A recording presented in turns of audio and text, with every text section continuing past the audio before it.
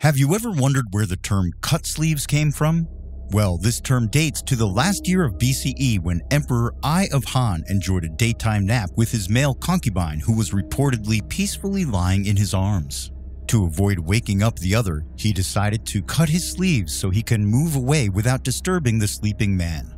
Since then, this gesture had made a statement and is mainly associated with the adoration of two males towards each other. Emperor I's non-conventional relationship had caused an uproar in the entire kingdom, but the emperor did not heed anyone's opinion. Instead, he brought his male concubine wherever he is, built a special tomb for him, and showered his male concubine with lavish gifts. But wait, there's more, because by the time he died, Emperor I even boldly offered the whole kingdom for his favorite male concubine to take. What other intriguing secrets was the young emperor up to? Welcome to Crazy Histories, where we bring you the craziest and weirdest facts from human history. Some of the things discussed in this video may be offensive or disturbing. Viewer discretion is advised. Who is Emperor I of Han? Before he became the infamous origin of the popular term Passion of the Cut Sleeve, or just cut sleeve for short, Emperor I of Han once ruled a dynasty. Born as Liu Xin in 27 BCE, Xin is set to rule the empire left by his uncle. Then Emperor Chang is very fond of Xin from the get-go. He was so obsessed with the young crown prince that he ordered that Xin should be put under the care of his grandmother. Because of this, the young prince was not raised by his parents. Chang was very determined to engrave in Xin's young mind that all he have is his uncle and no one else. Even his biological parents were deliberately removed from Xin's life. Emperor Chang then ordered the banning of Consort Fu and Consort Ding, Xin's mother, from the capital and successfully cut all the ties between the parent and the child. When Emperor Chang died, Xin inherited the crown and upon him bestowed the title of Emperor I of Han. When he took over the throne, Xin did his best to rule the kingdom. Despite being only 20 years old when he sat down as emperor, Xin had great plans and was able to implement most of them for the betterment of his people. Unlike his uncle, Xin decided to become a hands-on ruler, cut off government expenses to favor his people, and prioritize the restriction of slavery by limiting the number of allowed slaves a member of the noble class can take. While his reign started on a good note, it was soon bombarded with controversy when his dysfunctional family entered the picture. Despite his rise in power, there are still people from the Cheng family who didn't like how someone outside the direct descendants of the previous emperor was given the title. At the same time, the family he was born from is expressing their displeasure for the lack of recognition and title. To address this issue, his step-grandmother Grand Empress Dowager Wang decided it was for the betterment of everyone that Xin's biological relatives be given titles of their own as a sign of inclusion and recognition. This diversion did help, but was not suitable, especially after it created a rivalry between the Fu clan and the Wang clan. Who is Dong Xian? Amidst this chaos, a young man named Dong Xian entered the life of Emperor I. Many agreed that his appearance tipped the balance even more.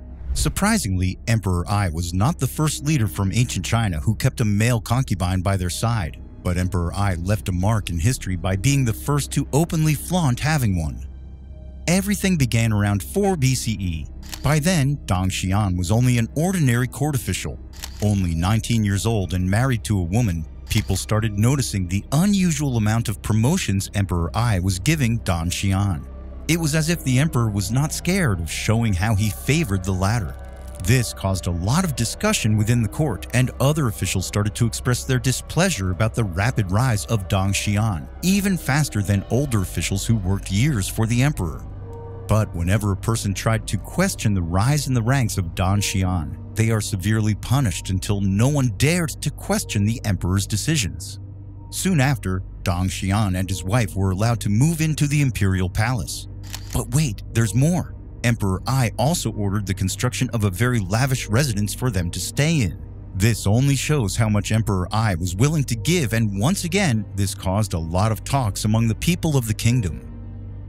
Was homosexuality normal in ancient China?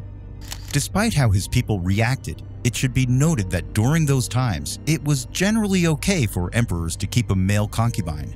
Historian Brett Hinch revealed through his book Passions of the Cut Sleeve, the male homosexual tradition in China, that 10 of the emperors who previously ruled the Han Dynasty were openly bisexuals.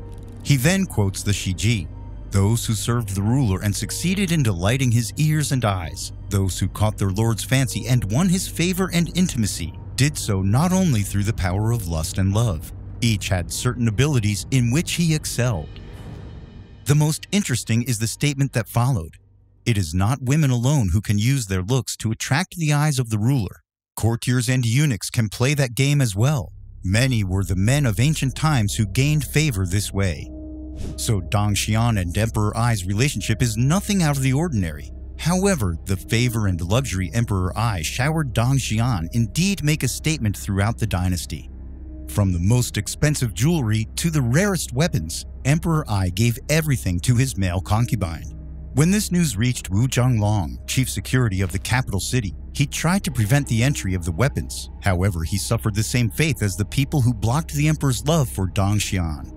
As a result, he was denoted and sent to a remote area to work. If you think the emperor had expressed his adoration to Dong Xian on a massive level, wait until you hear how he ordered that a tomb for Dong be constructed next to his own. Too much? Wait until you hear how Emperor Ai successfully denoted countless officials who were serving him in favor of his male concubine. I've mentioned before how people who try to go against the emperor's favors were taken out of the picture. However, this response is not only to silence them. Most important, it was another way for the emperor to carve a path for his favored concubine.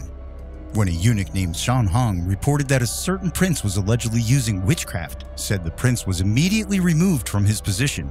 As a result, the prince took his own life.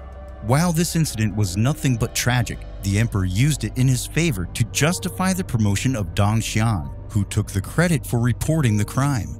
The following year, Prime Minister Wang Jia was imprisoned for false charges, as he wrote a very detailed letter expressing his concerns about the relationship between the emperor and Dong, and what would possibly happen if Emperor Ai died ahead of his male concubine. Everyone in the government who expressed grief over his passing was fired from their positions. Even the emperor's uncle Ding Ming, who oversaw all of the empire's armed forces, was not spared. Of course, the vacancy needs to be filled, and who among the experienced officials is deemed worthy? The emperor said Wing Se, who later died from an unknown illness only 1 year in office.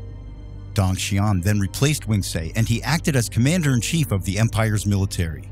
As if this promotion was not big enough, the emperor then issued an edict where he proclaimed his undying trust in Dong. In the edict, he said, "Heaven gave you to be the helper for the Han Dynasty. I know your faithfulness, and I hope that you can guide the great affairs of the empire and follow what is good." As expected, this created clamor from the people. It was scary to hear and see the emperor proclaim such loyalty to his concubine above anyone else, but Dong remained beside the emperor's side. Despite how people tried to remove him from Ai's life, he stuck with him through thick and thin. The origin of the cut sleeves. Around this time, the infamous story happened. The legend says that on a straw mat, Emperor Ai and Dong Xian dozed off together. In the story, it was said that the head of Dong Xian was on the emperor's sleeve, so when Ai decided to move away after resting, he cut off his sleeve and laid it beneath Dong Xian's head, allowing him to continue sleeping. If you disregard the complete chaos that their romance was producing in Emperor Ai's administration, it is a genuinely sweet story. However, their love story soon came to an end. A year after, Emperor Ai's chronic illness caught up with him and he dies. On his deathbed, he didn't forget the love of his life and made one of the biggest decisions of his life. He proclaimed that Dong Xian shall be his sole heir, which means the kingdom shall be passed on to him. Most people ignored the decree, believing that it was ridiculous and does not bear any weight. The Grand Empress Dowager Wang thinks otherwise. She knows that the former Emperor Ai was serious about bestowing the entire dynasty to Dong. To prevent Dong Xian from taking the throne, she immediately grabbed the imperial seal to prevent Dong Xian from taking over. Then she reinstated her relative Wang Mang and transferred command of the military to him. After that, Wang Mang used his power to frame up Dong and accused him of failing to attend to Ai's needs, which ultimately led to his passing. Soon after, he was banned from the palace and stripped of his titles. Because of this, Dong and his wife took their own life. Dong never ended up in the fancy tomb Emperor Ai built for him. Instead, Wang Mang had him buried in prison, with the entire Dong family banished and disinherited of all their assets. A lot of people have different opinions about the relationship between Emperor Ai and Dong Xian, but one thing is for sure, their story left a mark on history, so deep that whenever you see a sleeve being cut, you will remember them and the relationship they shared. We hope you liked the video and hit the like and subscribe button. Make sure you turn on the post notification and also let us know in the comment section about your view of this bizarre love story.